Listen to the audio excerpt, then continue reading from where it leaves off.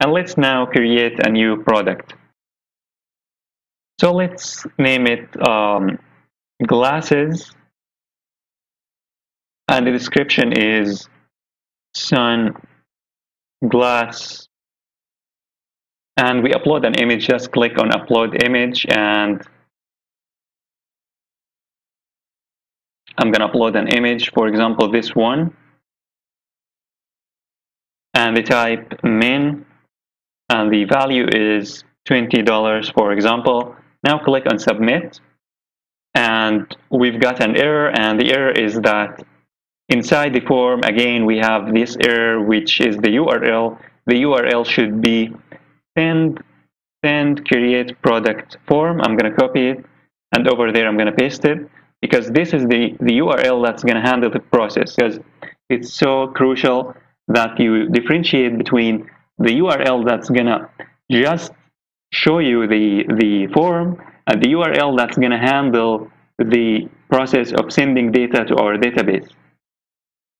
And save, and get back, and refresh, and this should be glasses again, glasses, and the image, this one for example, the type min, the price $20, submit, and there you go. Now if you get to the bottom, you should see the image, but again we have here an error, and the error is obvious here with the image, but what I want you to notice is that the name of the image now is equal to the name of the product. So the name of the product is glasses, the name of the image is glasses.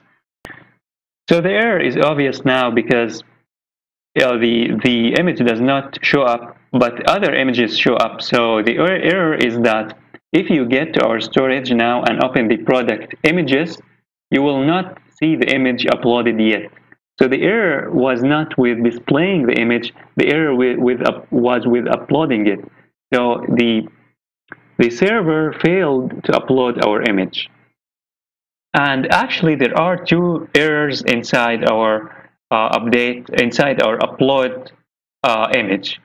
The first one is the location we uploaded the image. As you can see, it has been uploaded, but inside our storage, but not inside our product images. So we need here to add, we need to add the product images and concatenated with this name, the name of the image. Don't forget the /. And the second error is the content. This one refers to the encoded form of the image. So if this was a text, like the example with the Laravel documentation, as you can see, it says the file.txt and the content is a text. So here it passed a text along with the file name. But what we would like to pass here is the encoded version of the image. So remember, when we updated the image, is the request and then the image, which this is the encoded form of the image, and then we call the store as function on the encoded form of the image to store it as inside this folder. So what we need to pass inside our store or storage desk and then put function instead of the contents is the request and then image. But that also wouldn't work. We need to use the file class. So I'm going to here again type the file, and then we import this one, Illuminate support, this one, and we call the get function. And what we pass is this one this time. So if we pass the request image, that wouldn't work. We need first to use the file class to encode the image. To encode the image so that it gets passed to our server. And I'm going to store this to a variable called image encoded. Now this is the encoded form of the image. I'm going to pass it here, image encoded. So now this is the encoded form of the image, and this is the image name that we want to have. So again, to sum up you need to, first of all, you need to have the exact location, the correct location of storing the image with the image name that you want to save the image to. So the correct location is the public folder inside the storage, because it knows that inside storage, and then inside the public folder, and then inside product images. And the image name that we have created using the extension, and the name from the name of the product. And finally, the encoded form of the image. So you need to encode the image using this line of code, which is file and then get, and then the file, which is this time is an image, and pass it here with the put function. And if you would like to use the old method, which is store as, you are good to go as well. This one works, and I think this one is easier because you don't have to get through all of this headache, but both will work now. And don't forget to import the image, the file class. So we need to import this.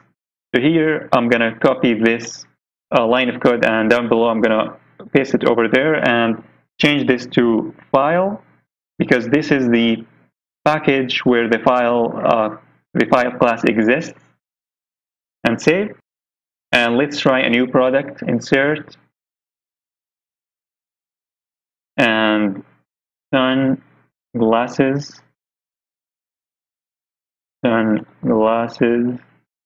image, and 23, submit. And there you go, the image has been uploaded. And if you get back to our project, you will find that inside our products images, inside the public, inside the storage, we have the sunglasses.jpg. And why it was named sunglasses? Because the name of the product is called sunglasses.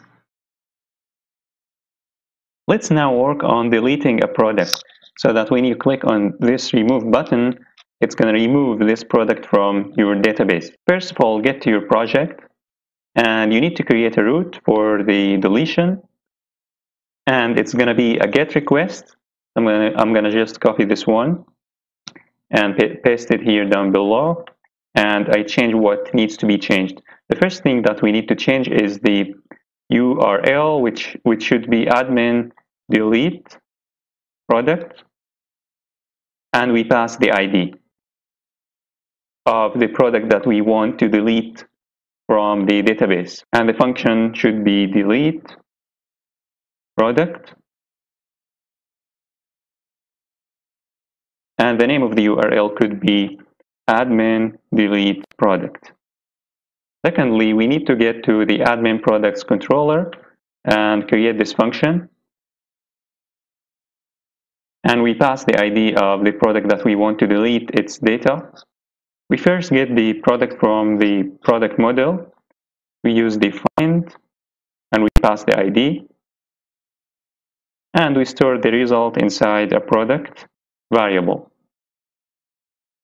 And to remove the record from the database, we simply use the same model product, and then we use a function called destroy, and we pass the ID of that product.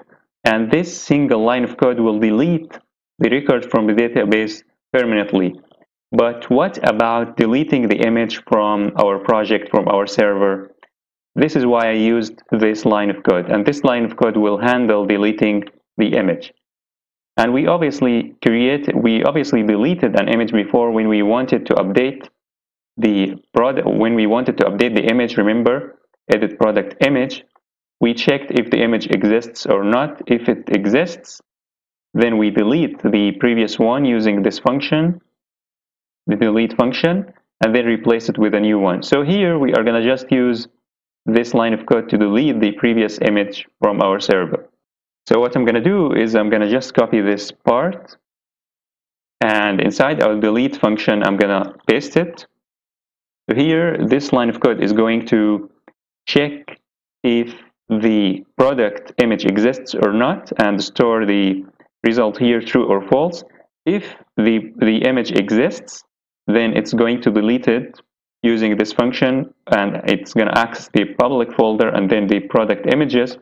and pass the name of the image, and it's going to delete this file from the product images directory. And this line of code obviously will delete the record from the database. So it's kind of two parts. The first part is deleting the image. The second part is deleting the record from the database. And finally, we need to redirect to the admin panel again. So to redirect to the admin panel, I'm going to use the return and then redirect and then root. And then we pass the name of the root, which is display or admin display products. And don't forget the return. And remember, the view that we have created for the delete no longer necessary now for having this view, because we will never access this view and we will never do something with the delete view. And finally, we need to add this URL to the button, to the remove button, so that when you click on this remove button, it works. So we need to access the display products.blade and add this URL to the button. Remember this button, the remove button. Here we need to add the root, and the root should be starts with double braces, and the root, and then we pass the name of the root that we want to access, and obviously the one that is going to handle the deletion process is this one, admin delete product. I'm going to copy it, and inside the display products, I'm going to paste it, and we pass the ID along with the URL. I'm going to just copy this line of code and save. Now this button should work if I click on the remove button. And also don't forget the public. We forgot here to add the public, and then the location, and then the folder of our products.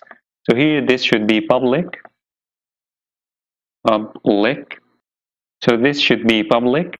I'm going to get back to our project, and I'm going to refresh. And suppose we want to delete this, and remember the image name should be sunglasses. If I open again our project, you will find that the image name is called sunglasses. And if I click on remove, as you can see, the record was removed from our database. But what about the image? Let's get back to our project and check if the image was deleted or not. And there you go. The image does not exist anymore. The image was removed from our project. So this is how to delete the image. You need to specify the complete path to the folder. In this tutorial, I'm going to conclude the 4 important functions inside the storage class and how to use them perfectly, because there has been quite confusion when using these when we created the update product image and the edit product image, and there was some confusion where how to use the complete URL to access the image.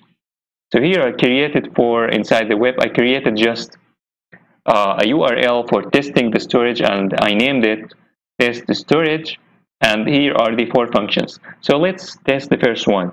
The first one is simply going to return an image from our database, from our server.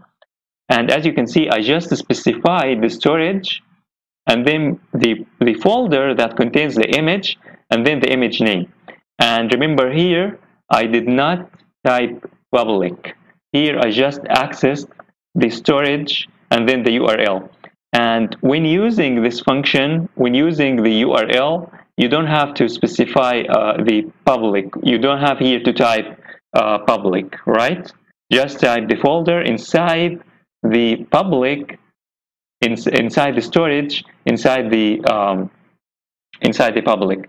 So when you type URL, it knows that you are inside the public and you are inside the storage. Just type the location inside the storage folder that is inside the public. And if we run that now, test storage, hit enter. As you can see, we now have the image. So you don't have to type public when you use the URL. Now let's get to the second function. It's the same, but what we did here is just we specify the local folder, so it's going to do exactly the same. It knows that you are inside the public and you are inside the storage. Just type the folder and then the image. So the folder is public images and the image name is jacket. Now if I save, here I did not specify an image, so it's gonna return the URL in the text form. Let's now save and test. If I now refresh, as you can see, it says storage and then product images and then jacket.jpg, because it knows that you are inside the storage and then you are inside the public underscore images, and then it gets you this image. Now let's test the third function, which is the exists. And this function actually is going to test whether an image exists or not. And guess what? When using the exists, you need to specify the public folder. If I just run this now, let's save and run, it's going to return nothing, which means false. There is no such image inside our server because we did not specify the public. When you use the storage and then disk and then the exists, you need to type here public and then slash and then product images, because it doesn't know exactly the URL. When using the exists, you need to type the complete URL. So the complete URL is public inside the storage, not inside this public. So it accesses this storage folder and then this public folder and then this product images. So there is a big difference between using the URL and using the exists. When using the exists, it does go to the local folder, the local storage, which is this one, not the storage inside the public. So there is a big difference. It goes to the storage, this one, the local, and then goes to the public, and then to this folder, and then the jacket image. And let's now save and refresh. And it's going to return 1, as you can see, which means that the image exists. True. And finally, I'm going to test the delete image. And the delete image actually is going to delete an image from our server. Remove the image from our server. And here I'm going to replace this with the jacket image.jpg. And like before, like the exists, you need to specify the public inside the storage, because it's not going to delete the image from the public. Instead it's going to delete the image from the storage and then public and then product images.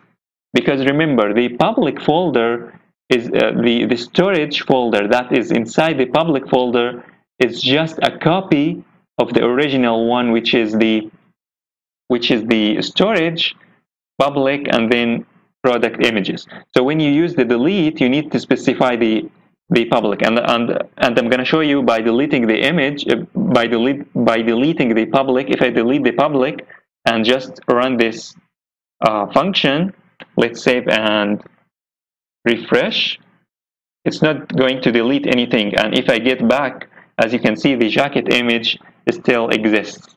But if I specify the public here and then slash and then save and refresh and get back to our project, as you can see now, the jacket image was deleted from our server. So when you use in conclusion, when you use the delete or the exists, you need to specify the public, because it goes to the public to the storage folder, not to the public folder. But when you use the URL or disk then URL, you just type the folder inside the storage that is inside the public, because it accesses the public folder.